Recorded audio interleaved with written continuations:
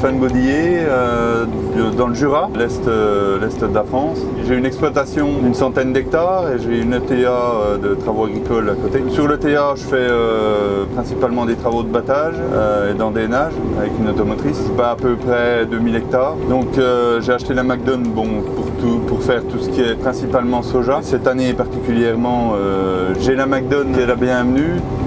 On a beaucoup de parcelles couchées. La flex drapper, la FD125 me permet de ramasser tout dans les conditions les plus difficiles.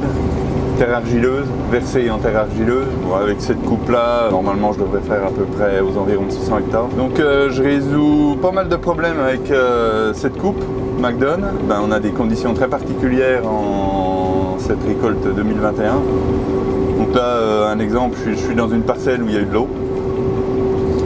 La parcelle était submergée, il y avait 1 mètre d'eau sur la parcelle d'orge de printemps. Les doigts de rabatteur qui effleurent le sol, ça me permet de tout remonter sur la coupe. Et surtout le suivi de sol mécanique, ça répond tout de suite, c'est un suivi de sol parfait. Une coupe standard, on serait arrêté sans arrêt. On monterait de la terre, là on ne monte pas de terre.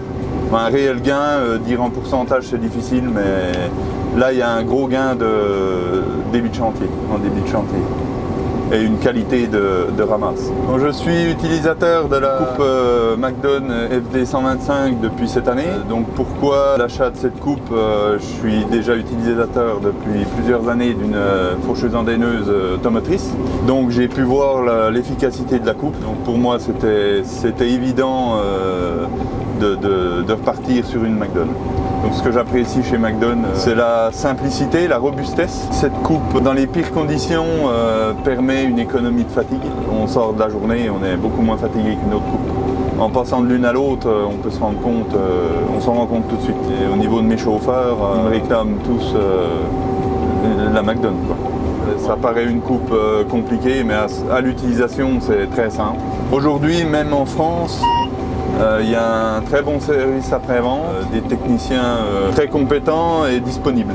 Pour résumer, la FD125 m'apporte un confort en cabine, une excellente qualité de travail pour ma clientèle.